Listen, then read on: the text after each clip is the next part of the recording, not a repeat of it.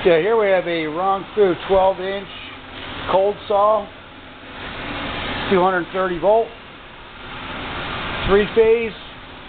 It appears to be slightly used.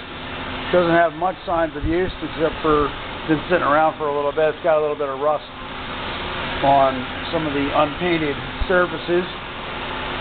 We do have it powered up. You can watch it run.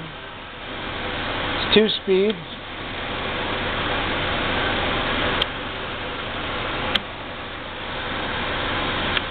We'll try the first speed. Hit the trigger here. There's a pump on it. See, there's the arbor turning. Got a small coolant pump in the back. There's a coolant tray.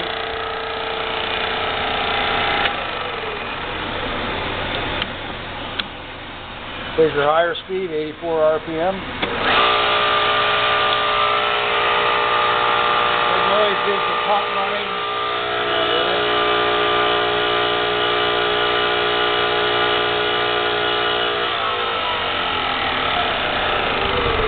And we'll shut the unit off. So the base does swivel, however, when we made several attempts to try to turn it, it wouldn't turn for us. So it may need an adjustment from underneath. Or this might be rusted in here. We're not really sure what is going on there actually, but I couldn't get it to turn. The device does operate though. Let's see.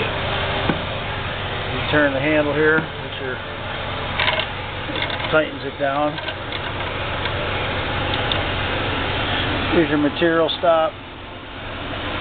And there's a second part here, we're not sure what it's for. Maybe a roller of some sort. In any case, it's an overall good condition.